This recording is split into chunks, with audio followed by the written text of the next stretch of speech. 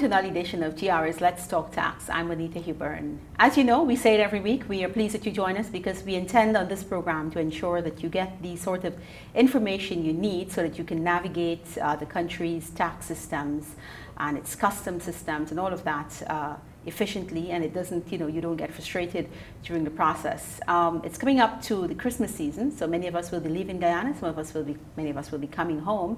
And so in a very short while, the GRA International Airport is going to become a very, very busy hub in another 2 weeks or 3 weeks or so, because I'm sure for those of you you're watching the program, you might be talking back to me to say, yes, your auntie's coming in, your grandmother's coming home, your brother who you haven't seen in years is probably coming home after a very long time, wanting to see the transformation the Garden City is undergoing at the moment. So we're quite excited already about Christmas. And so we thought in this week's program, we want to help you to navigate the GRA International Airport, especially if it's your first time leaving. You might be a little bit worried and you have to travel by yourself.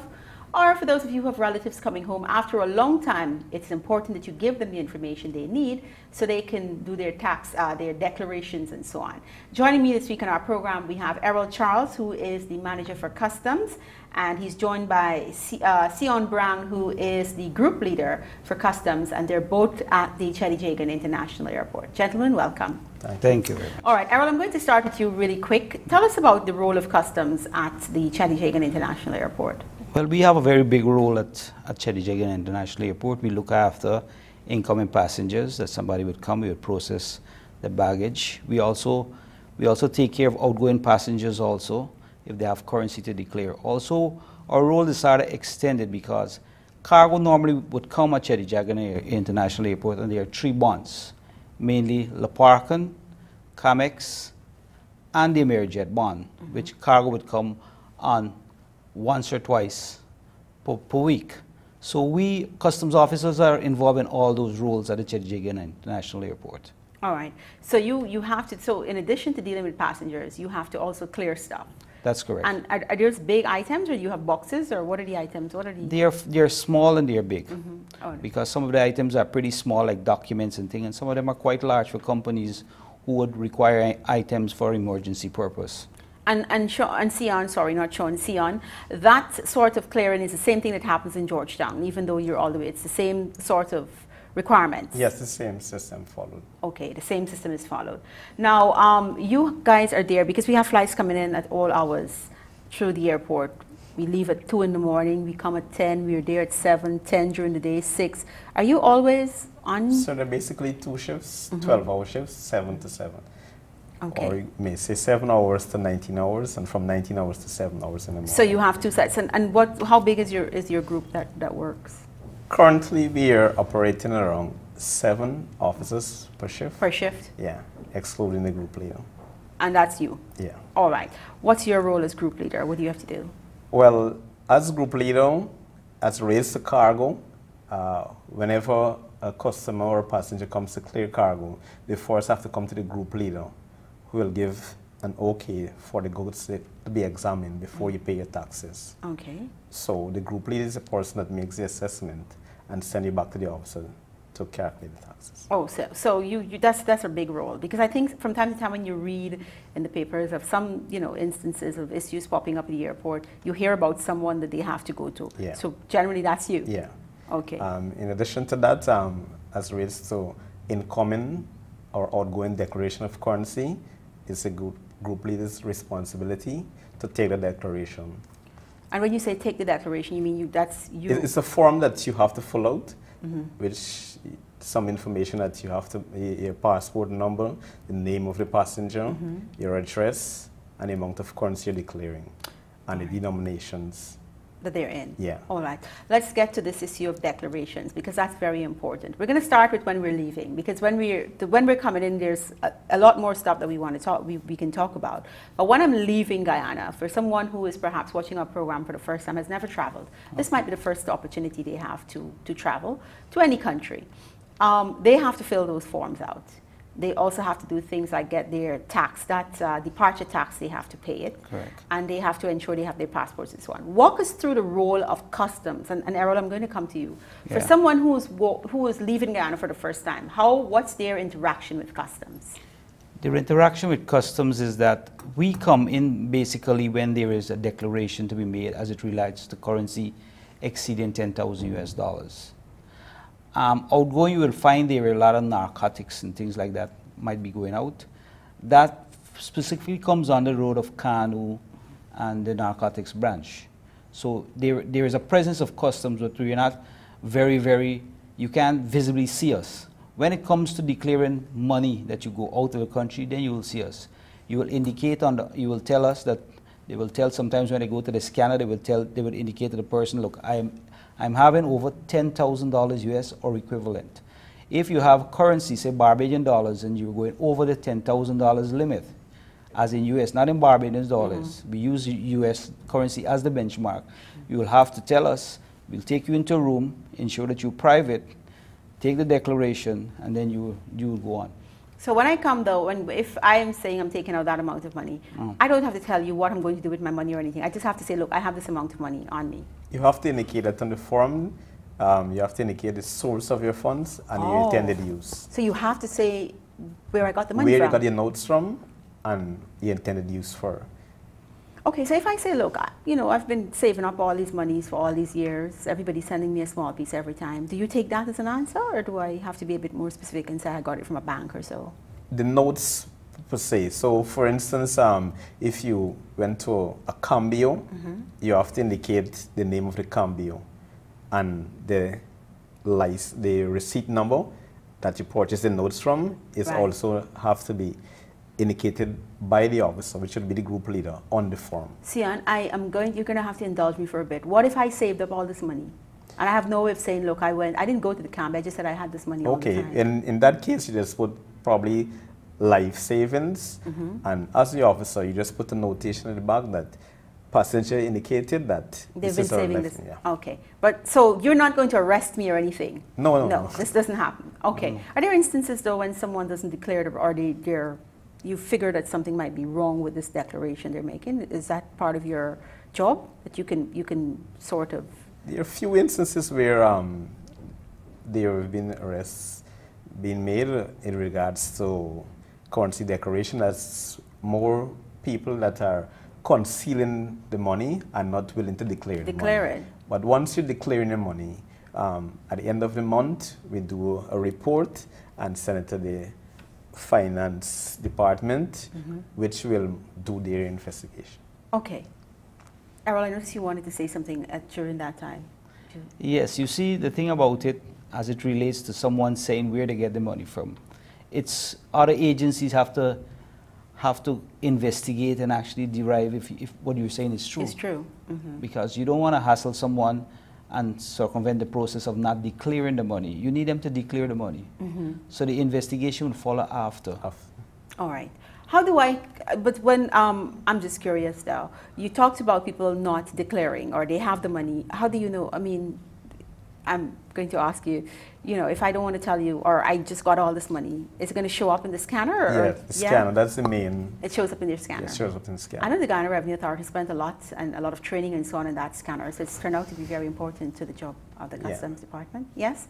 All right. So, so now if you're going to leave Ghana and you have $10,000 US, you have to declare it. If you have $9,999.99, do I still have to declare it? No.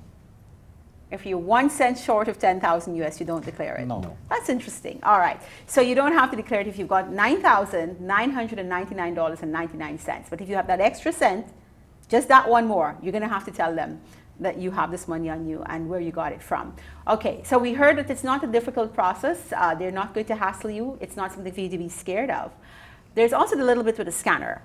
Is that your job, or is that Kanu that does the scanning when we check in? We check in, and then we have to go to the scanner to get our suitcases either cling wrapped or we just want to send it through. Is that your? No, that's controlled by Kanu. So that's controlled by Kanu. So that's not you.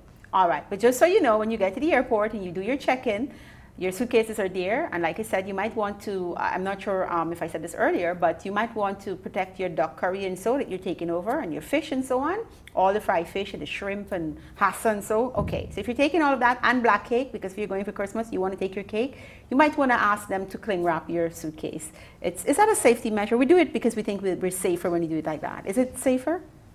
Does it sort of protect you a little bit more? Probably, but at the end of the day, the suitcase must be scanned, and shrink wrapping the suitcase doesn't prevent you from scanning the suitcase. You still have to scan. Still have to. But one interjection is if that you wrap the suitcase and it goes through the scanner, and for some reason the narcotics individual says to open back the suitcase, they will wrap it back for free. Oh, they wrap it back for free. So you don't have a problem with that. It's $1,000 now, I think, or is it $2,000? I'm not sure what it is at the moment. I think it's about $2,000. $2,000 to clean wrap your suitcases. All right.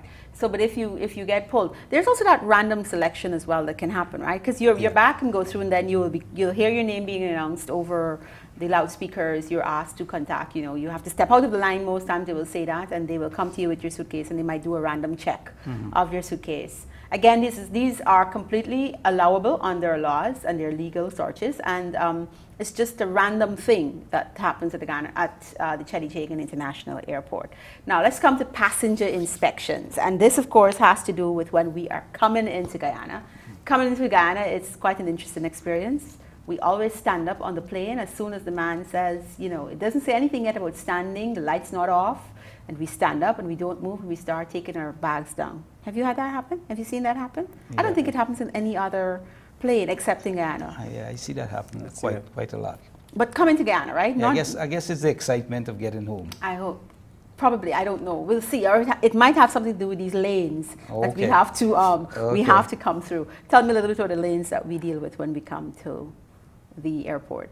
Sion? Well, basically, we have the scanner, which is nothing to declare lane, and we have diplomatic lane, and we have the red lane, right, which can be referred to as for secondary examination, meaning that when the passenger comes through the scanner, once the officer is not clear of something that is on a monitor, they will refer the passenger to a secondary examination, which is the red lane, to examine the contents of the suitcase to see what is there.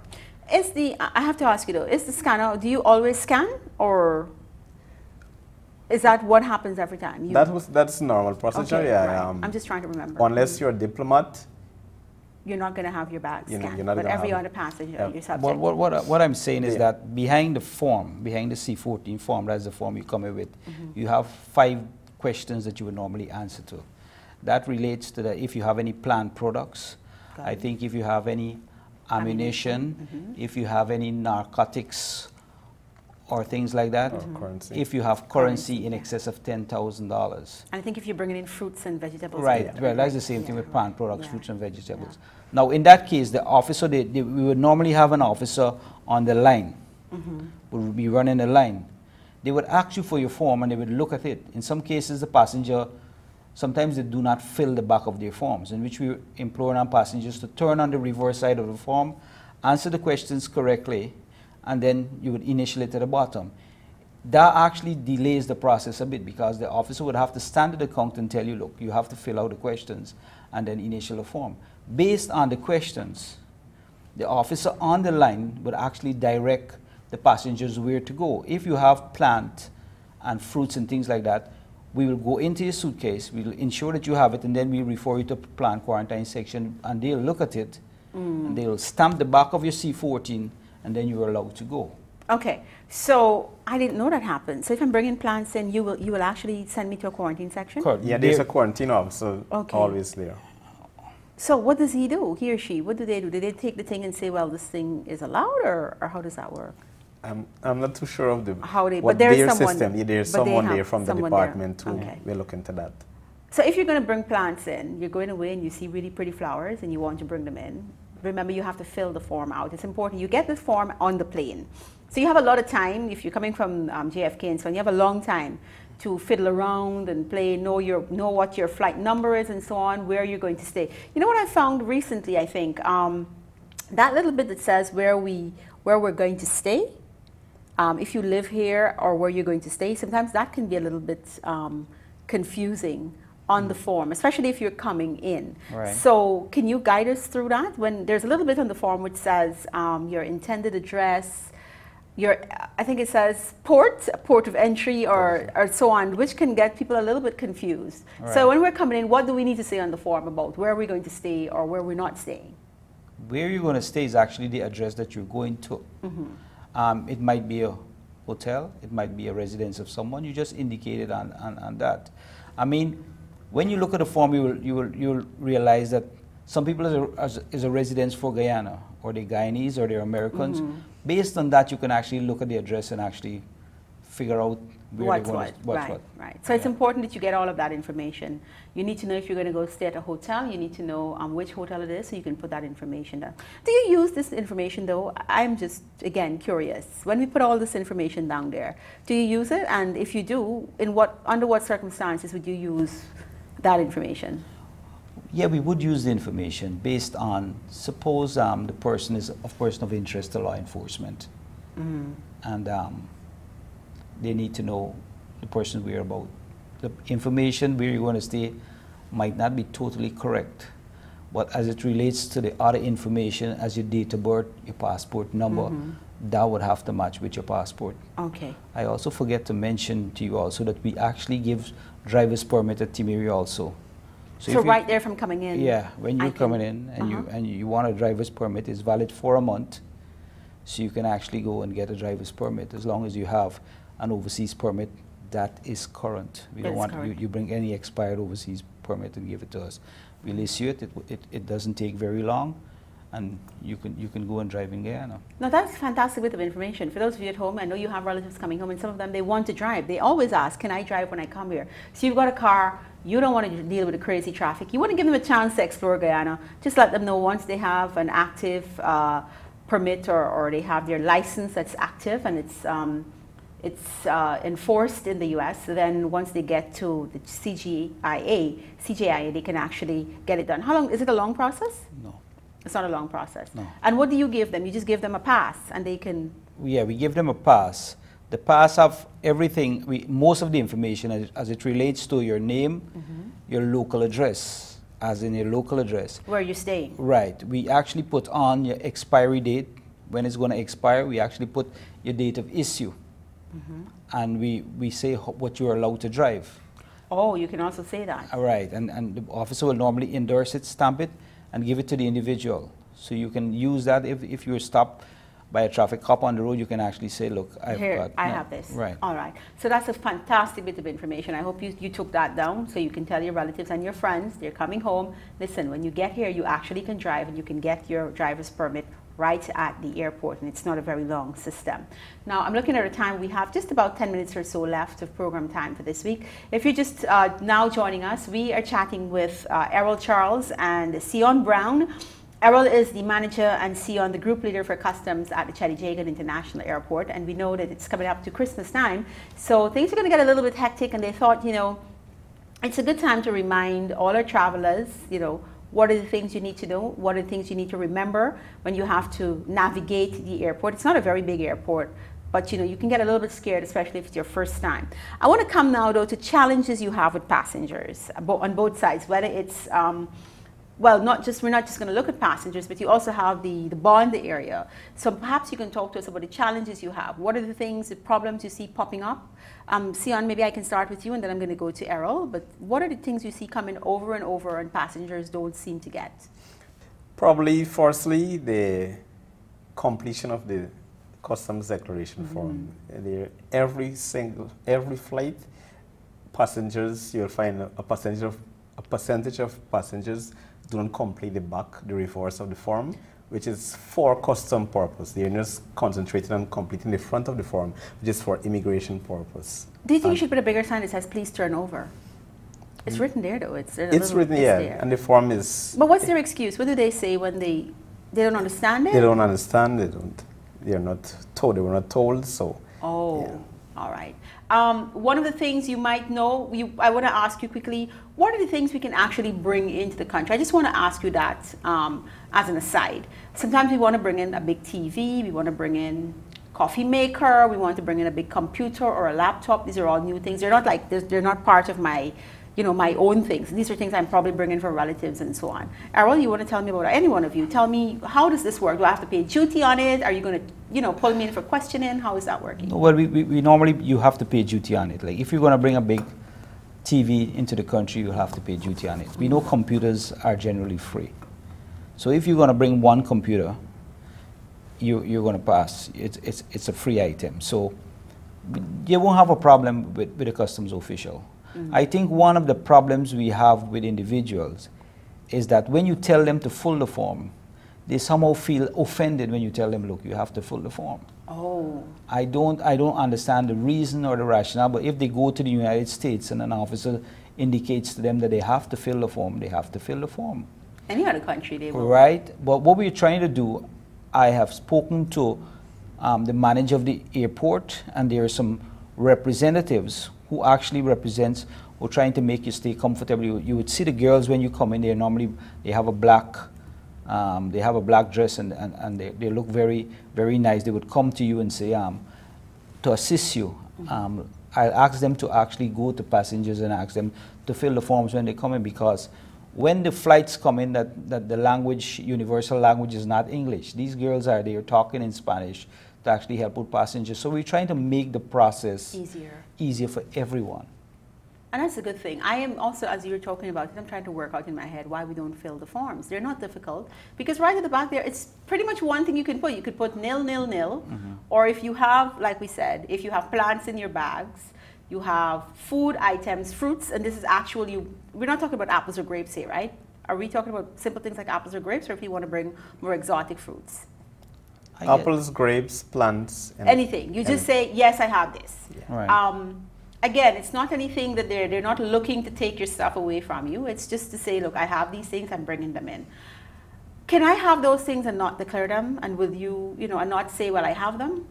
Does that happen? I can fill the form out and say nil, nil, nil, but I have those. Yes, sometimes the scanner pick it up and we'll refer it to secondary examination, which is the red lane. All right, so if you're bringing in ice apples and grapes, which you probably don't need to, we have so much of it here in Guyana, but if you are bringing it in, then you need to indicate that. If you're bringing in ammunition, again, you have to, there are certain things you have to do, but one of the things, if you bring in ammunition in, whether it's bullets, you bring in, a weapon, if you bring in crossbows, all of those things, you have to declare it. So you'll have to tick the box that says, yes, I have this. It's Christmas, you have a lot of relatives and friends, so you're bringing in 10,000 and more US dollars, you have to declare it. It's not that they're going to take your money from you, they need to know that you're bringing in this amount of money. Am I correct so far? Yeah. All right. Sure. Let's make their work easy for them. I know that it's going to be, I know in just a few weeks, it's going to be very hectic and your nerves can get a little bit frazzled, so we want to make it easy for both you at home watching, if you'll be traversing the airport, as well as our customs offices. Sion, anything else you have challenges with passengers?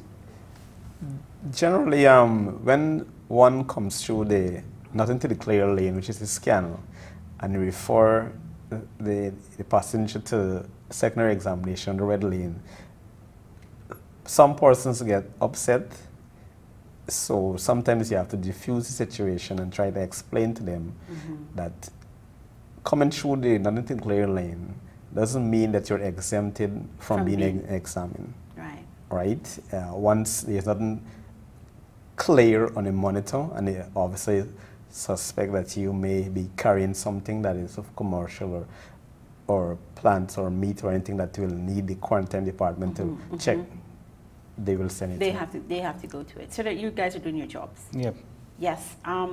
So now that we've, any other challenges? What about with the bonds? Do you have challenges there, Errol? Yeah, you have challenges. I think that because of the influx of people coming on to Christmas, you get a lot of packages, but we deal with it. The problem is that we would extend the working hours sometimes because we were 24 hours on a 24-hour basis. So you find that people come and they want their goods right away, but there is a system. There's procedures which you have to adhere to. Taking into account that it's Christmas, a lot of people would want to have their stuff, and we try as much as possible to give everybody the stuff. The timing might not be right, but we try, at least if you come today, you get your stuff today.